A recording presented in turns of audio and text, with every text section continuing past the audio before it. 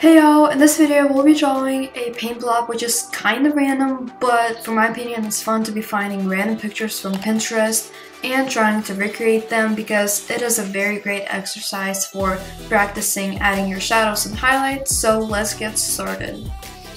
We're gonna start off with a blank white canvas, and its size doesn't really matter because you can either crop the canvas or make it bigger anytime you want.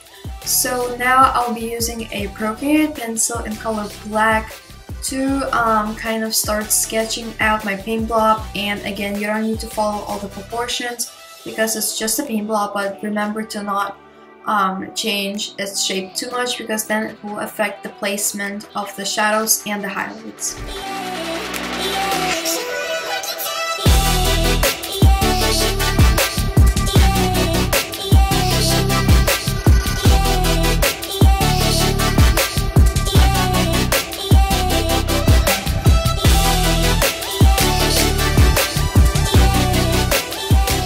The next step is optional, but I like adding some of the shadows to my sketch. For example, we have a little bit at the top, on the right side, and right in the middle.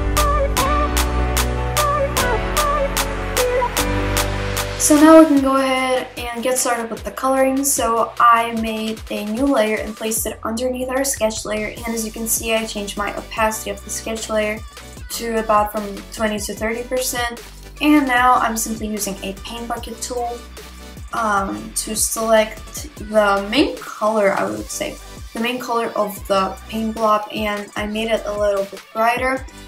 And now we're just gonna go ahead and start outlining these little circle paint blobs, just like so. And the brush that I like to use for outlining is either any brush in calligraphy section, especially syrup or syrup. And monoline works just as good. So for the next few minutes, we will be outlining our sketch and maybe even adding some adjustments, and then we will just simply use the paint bucket tool to fill them in, and then we'll be ready to add all the shadows and highlights.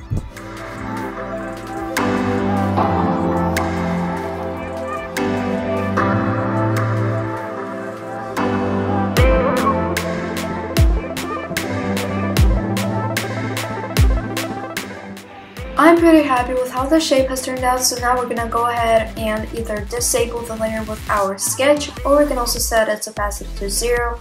I'll just simply turn that off. And now, this is literally the most important step. Make sure to have your alpha lock on with the layer with your outline, because it will make adding shadows and highlights so much easier, because then you will not have paint spool over onto the other layers. And I will be using my favorite brush for adding shadows and highlights, which is soft brush, and again, it's already pre-made, don't need to download anything. So I'm just gonna go ahead and mark all the shadows, not all of them, but like the lightest shadows, just like so. So I will go through my shape. We have a dark one over here, but I'll still mark it with a lighter color, just like so. And also make sure to not forget these little two circles to the right and to the left of the main paint blob.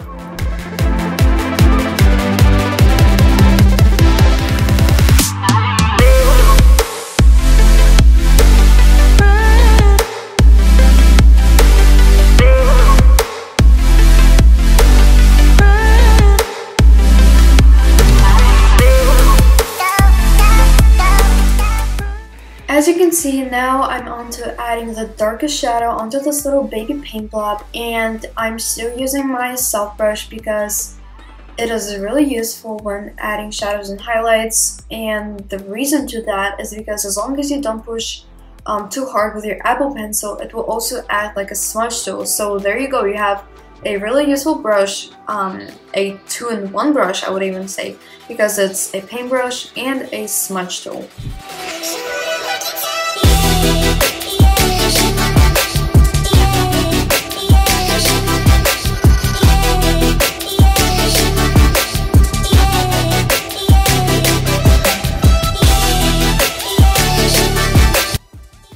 This is looking pretty good, so now I feel like you have all probably noticed that I didn't add these 3 little highlights to the baby paint blob, and the reason to that is because I like adding highlights my very last step. So now we're just gonna go ahead and move on onto the other tiny paint blob, and I'll be using the same brush and the same technique to color that one in.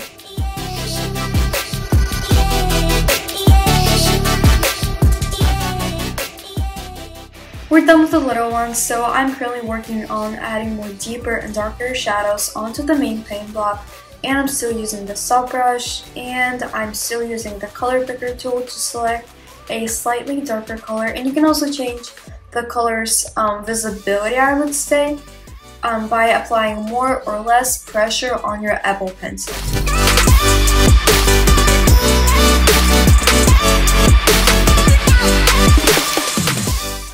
I noticed that this area right here got way too dark, so I'm selecting a fairly light color and adding that little highlight onto there.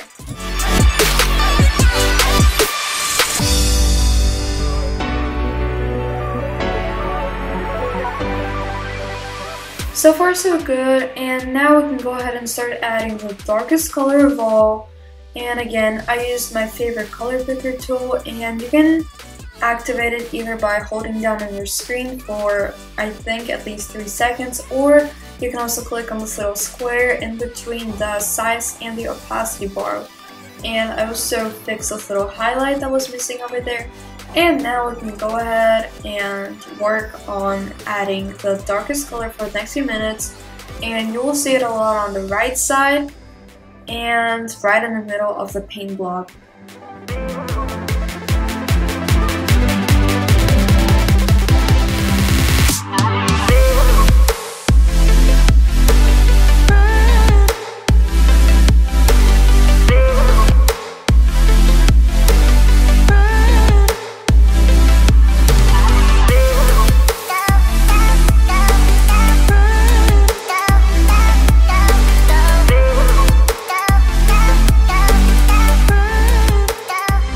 I feel like we're good right now with all the shadows, so now we'll be adding the light orange highlights, and don't get them mixed up with the white highlights because that will be our last step, or at least one of our last steps.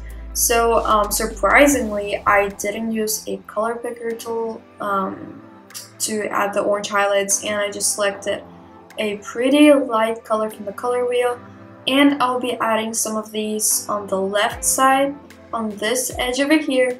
And then we also have a lot of them in between the shadow on the right and the shadow right in the middle of the paint blob.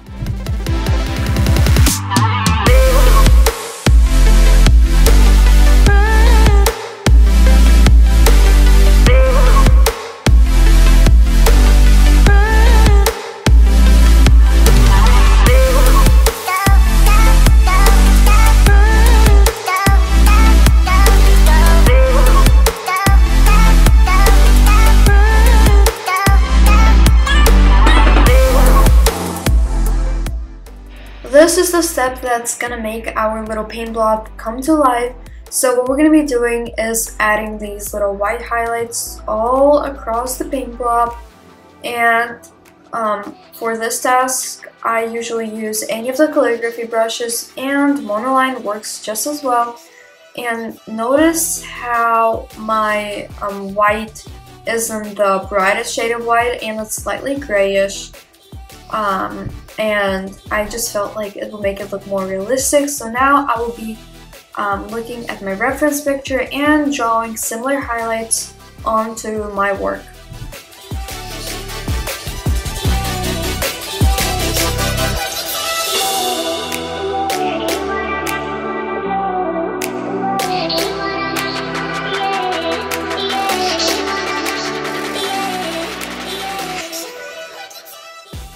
This little guy definitely had a glow up, so we can also mess around with the highlight settings, so we can either change its opacity, add some Gaussian blur. Don't add too much of it though, because the highlights will literally disappear, so let me just leave it on 2 to 3%. And we can also go ahead and enable the smudge tool and kind of blur out the edges a little bit.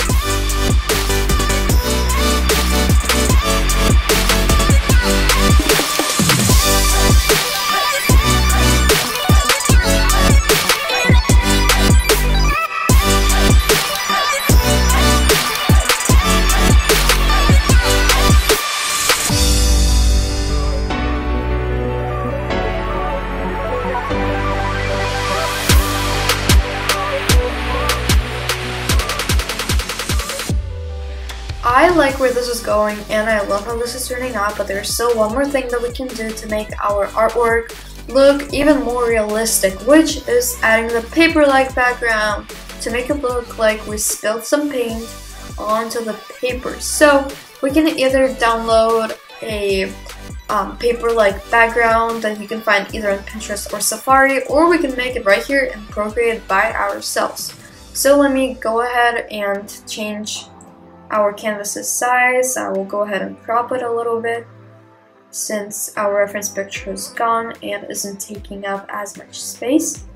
And I'll be using a top brush, not top, but chalk brush in a grayish color, and I'm just gonna brush over the canvas or the background, however you want to call it, just like so. And I will switch between the lighter whites and the darker gray colors.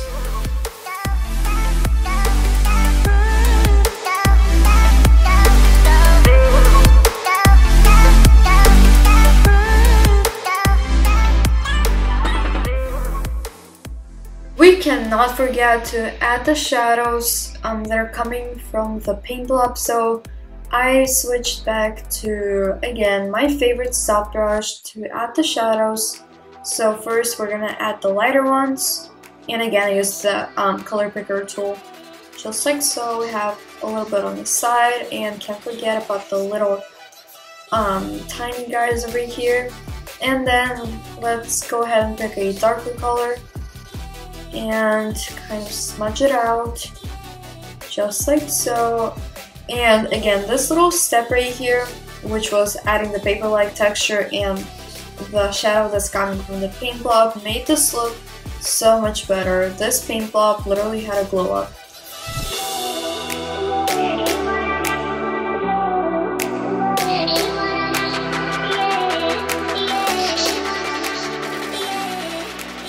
Okay guys, so now I'm just adding the final touches and fixing all the imperfections.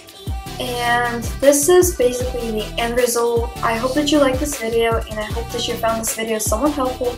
Make sure to follow my channel right now for more useful tutorials and tips and time-lapse videos about art and Procreate. Thank you so much for watching, and I will see you in the next video. Bye!